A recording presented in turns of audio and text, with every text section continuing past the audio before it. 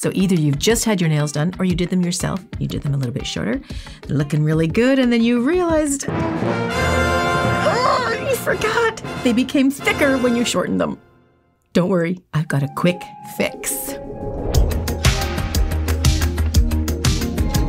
If you're a nail technician, you have a clientele, or you're doing your nails yourself, this will work for both of you. So for a nail technician, we always ask the client if they'd like them shortened, and we do it right out of the gate. Usually, you shorten them first because you build the nail around to that, and it's shaped differently on top depending on the length. If you are DIY, you may not know all that stuff, and you might shorten it after, or even if you're just in a hurry and you want to shorten your nails and repolish and go. It makes them thicker. If you build the nail out to the certain length, then you shorten it. Every time you shorten it, the nails are thicker as you go in. At least that's the way they're supposed to be built. So sometimes you just kind of chop them off and you want to repolish and you want to get going, but they do make them thicker underneath. Here's a little hack you can do, because technically what you should do, take it all off. And if it's gel polish, it's quite a chore, right? You take all it off and you have to reshape the whole nail and bring the top down to the bottom to match it out. But we don't have time for that. We're going to do something really quick to get us by, to make it look good, and nobody will notice. No one's going to know. Okay, so you need a bit inside your e-file, and you can have this kind of barrel bit or a cone-shaped bit. These bits are included in my bit kit at nailcareer.com. The cone bit is going to be more for the shape that I have here. If you have a square, this one is going to be more, but I'm going to show you both. Okay, so let's get these guys out. Let's go for this one, which is a safety bit. We call it a safety bit because it has that round top, and that just protects against your cuticle. Okay, so we're going to turn it on.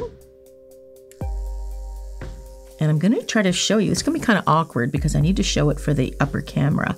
Okay, so I'm going to focus on this finger here. And the idea is you're in a hurry. You do not want to disturb the top layer, which is your gel coat or your nail polish. You just don't want to disturb that because that's where the time comes in to fix it. You don't want to have to do that.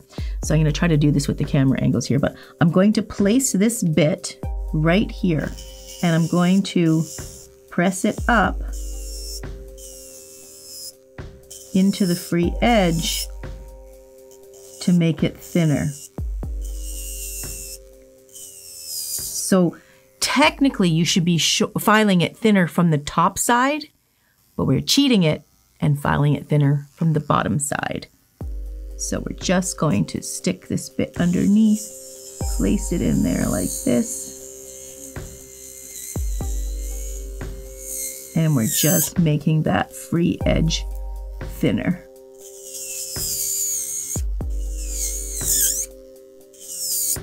Now, if you're a nail technician and you're doing this, it may be because the client forgot to mention they wanted shorter and you've already done the work, and then they mention it after, then you shorten them, and of course they become thicker. Then you've got no time and you've got to thin it from the underside. That's when this situation can come to light. There you go. Let's get a look at that. See how much thinner that is now? That's beautiful. And I will note, I noticed you know my thumb, I did not film. I need to save my hand for another video. So I just put the polish on top for the purpose of this video. But look at that. Look how much thinner that is. That's where you want to go. So let me just show you the other bit. Okay, so now I'm going to focus on this finger. You see how thick that is on the end? Let's turn it upside down like it is. I'm going to turn this on. Now I've got the cleanup bit, I call it. The other one's called bulk and sculpt. This one's called my cleanup bit, and it's specifically for this. And I'm going, because of the cone shape, it can really fall against that free edge. So I'm focusing on here. Even though you'll see it go, the cone will go right inside of it, it's focusing on this part up high, up here. Oops, I'm gonna file my nail. Okay, so I'm gonna press into that free edge, and I'm gonna go back and forth to create that even removal. Just going to go back and forth, and I'm going to check and see how much thinner I can go. These were quite a bit longer, so when I took the tip off for this experiment, it revealed, you know, how thick a nail can be under there. See, we're getting thinner and thinner. I just want to show you the process. Obviously, I could just go really fast and file it right out, but I just really want to slow it down and show you the process.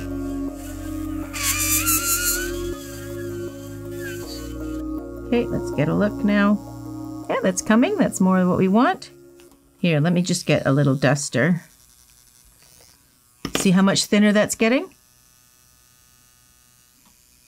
And I'm just going to thin it out a little bit more. You know, it's all whatever how thin you want to go, but you don't want a thick end.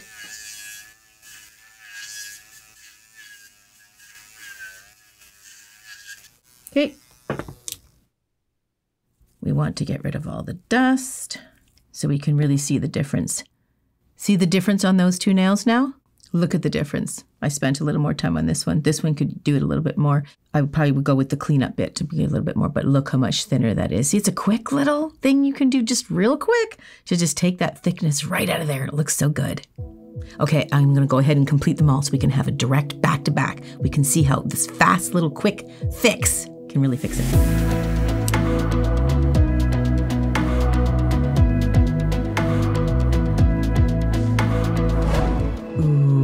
Look at that. Look how nice and thin that is on the end. And I didn't thin out the whole entire underneath part, just the free edge part, just like 1/4 of an inch to get that aesthetic value there.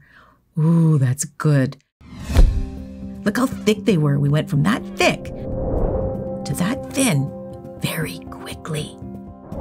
Nobody wants thick on the ends of your fingers. We don't want thick nails. Another video I did of taking your gel polish, which can sometimes get thick when you're putting it on top, and it can actually ruin the shape and the design of all that sculpting you did if you did a delicate coffin or a beautiful long stiletto or an almond. Sometimes when you put the gel on top, it makes it thicker because it builds up. But I got a little trick that if you do it this way, it makes it nice and thin and it shows off that beautiful sculpted shape. Check it out.